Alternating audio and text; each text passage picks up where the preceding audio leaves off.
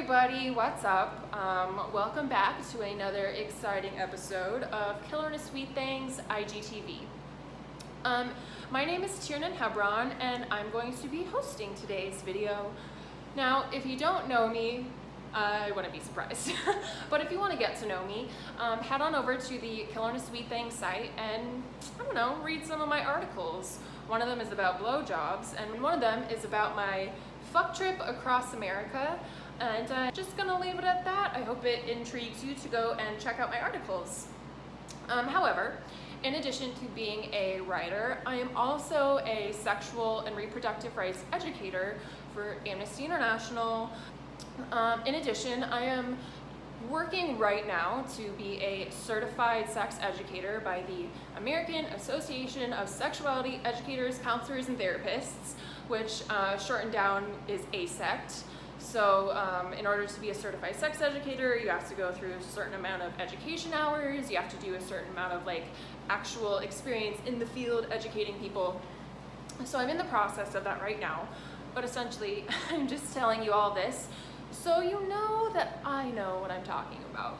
Because today we are going to be talking about one of my all-time favorite organs and one of my all-time favorite orifices, which, if you couldn't guess from the diagram behind me, is the vulva, which, let me just start out by saying, the vulva is the correct terminology for female genitalia. So normally I would love to use an actual vulva, but that would be illegal. So we are going to use this 2D model, and obviously it is not to scale, so you're just gonna have to work with me here. So obviously a normal vulva does not open up like this, but it just looks so pretty like this. So we're gonna use it like that. The lips are just gonna be pushed to the side. So let's get started.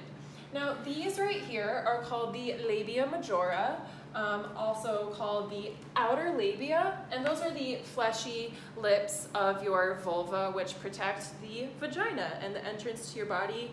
They are covered in pubic hair, as you can see from my lovely little drawings here. Now moving inward to the blue sparkly labia minora, or the inner labia, and the way to differentiate between these two, the labia majora and the labia minora, is to think about major versus minor, right? Major is larger, bigger, outside. Minora is smaller, inside. Boom. However, there are many people with vulvas who have inner labia that hang lower than the outer labia, and that's totally normal. We all have different bodies, which means we all have different vulvas, those of you who have them, and they come in all different shapes, sizes, colors. All are beautiful, all are wonderful, so just rock that vulva. Okay, moving right along to this little friend right here, also called the urethra. Sorry, some of my labels are going to cover other parts, but the urethra is where urine exits the body. Don't stick anything in the urethra, no penises, no fingers, no toys. That would be very painful, and it might cause a lot of different infections, so try to avoid that. Because what you want to put penises and fingers and toys inside of is directly south of the urethra, the vagina. I put it in silver sparkly because it is magical and wonderful, and when I think of magic, I think of something silver and sparkly. Moving down south past the outer labia, past the inner labia, is the anus, also called the butthole. Moving back to the top of the vulva, we are going to reach the holy grail, the clitoris. There she is. You can see that she is located under this little blue guy right here, which looks like a hood because it is called the clitoral hood, and it protects the clitoris. Sometimes to find the clitoris, you kind of got to go digging underneath the clitoral hood because it can hide sometimes. Now, even though this clitoris, which you can see barely under the labels, is kind of small on the outside, it is actually a large gland that extends into the body.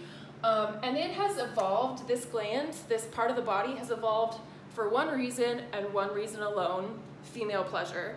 And we are going to talk about that later when we talk about female pleasure in depth. but it is important to know that the clitoris extends into the body and it actually rests on top of the vaginal wall. So when people who have vaginas experience pleasure from what is called the G-spot, which is located if you put your fingers in and then curl them up, burp, burp, burp, that is actually clitoral stimulation. You are stimulating, the clitoris through the vaginal wall, which is crazy, right? Not many people know that. So make sure you know where the clit is. Top of the vulva, underneath the clitoral hood. She is the bean that you want to flick. Alrighty then, so that is basic anatomy, and next we are going to talk about how to have safe sex with the vulva by talking about how to use various barrier methods and how to use an internal condom. So yeah.